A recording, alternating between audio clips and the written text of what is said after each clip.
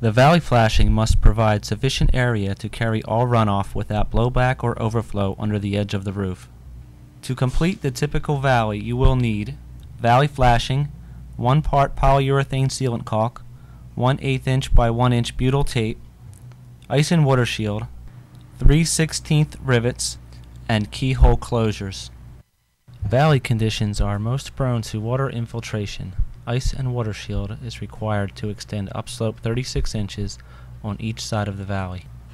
Starting at the low end, place the valley flashing and temporarily fasten at the high end to hold into place.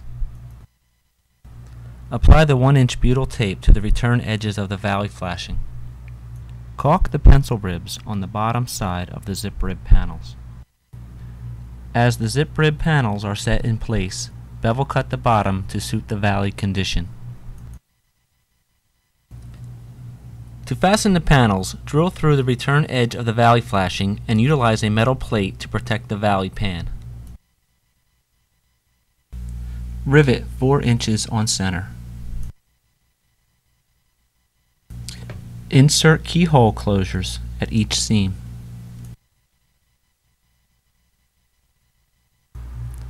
Utilize 4-inch sealed lap joints for the valley flashing.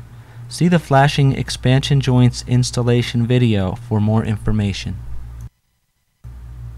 Valleys over open purlins may require a heavy gauge valley plate that will support the valley flashing, the panel clips between the purlins, and the ice and water shield.